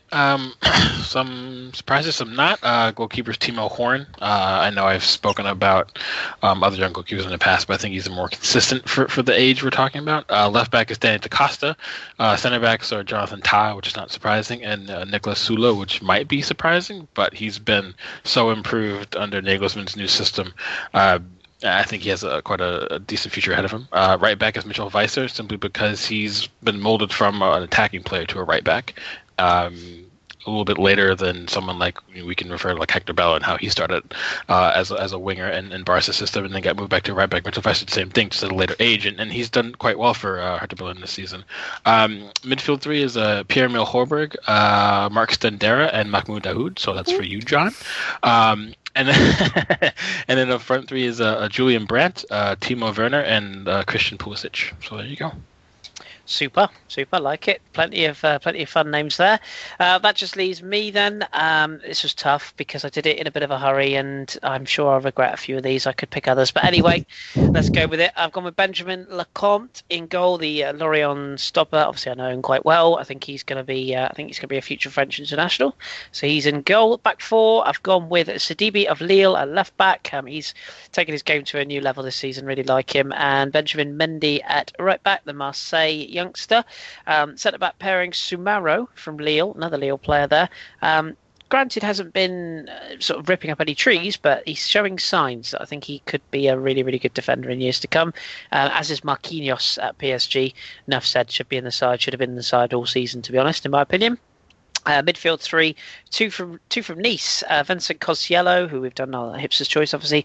Bags of talent, real future ahead of that kid. As is Nymphalis Mendy, who I think is going to be arguably one of the best holding midfield players in Europe in the next 2 to 3 years. I really think he's that good.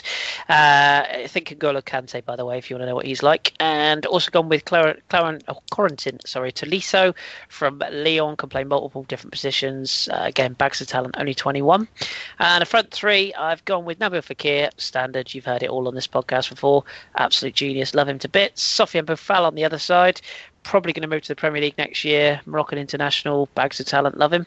And Wissam Ben Yedder, I've gone with up front. Could have had Michy Batshuayi, could have had Alexandre Lacazette, but I thought I'd go real hipster. Ben Yedder probably had the season of his life. I think he's 16 odd league goals I think he's got this season, and he's hardly didn't play for the first half of the season, so I think he will also get a move probably to replace Leon's Lacazette when he moves on. So there you go. Right, okay, that's our teams then. Thank you ever so much for asking us for those. We really appreciate the questions, and if you do want us to put together teams, give us a tweet, and we will do our very best to answer those requests. Right, that's it from us then. Another podcast wrapped up, done and dusted. Episode 27 in the can. Do tweet us your thoughts, and as I say, if you've got any ideas or things you want to hear from us, just give us a shout. As usual, we keep banging on about it, but if you get a chance, iTunes reviews. We haven't had an iTunes review for a little while, so if you do get 5 minutes and you want to give us a 5-star review and a comment, please do. YouTube comments as well, feel free. And we've been getting quite a lot of new followers from different football clubs all around the world. So if you've got a friend who likes football and isn't really familiar with podcasts, just stick their ear in and see what they think of us, because we like to get new followers and new people listening in. And a final plug for Danny and Ross's excellent breakfast show yesterday in my absence. Do give that a listen. It's really, really good. Really enjoyed it. Right, okay, so that's it from us. As we always say on this parish, keep your beard strong and your glasses trendy. Thank you very much to John, Drew, and to Cheers, Tom. boys. Thank you very much. And Drew, I was going to say Drew's run away. Right here. Yeah, good There evening. you go. Yeah. Bye, Drew. But as always, thanks very much for listening. We really appreciate it. We keep up the support. We really do appreciate everybody listening into our show. We'll be back next week. We will hopefully be back with a satchel on Thursday. Keep watching your football. Keep enjoying your football. We've been the Football Hipsters, and we'll speak to you very soon.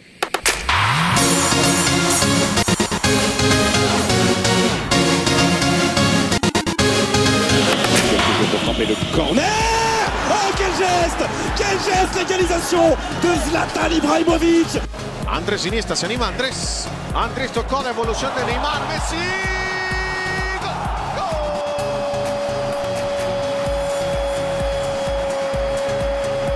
Versucht alles aus sich rauszuholen. Verfolgt von Schmelzer. Müller vorbei an Weidenfeller. Müller. Bayern München ist Pokalsieger.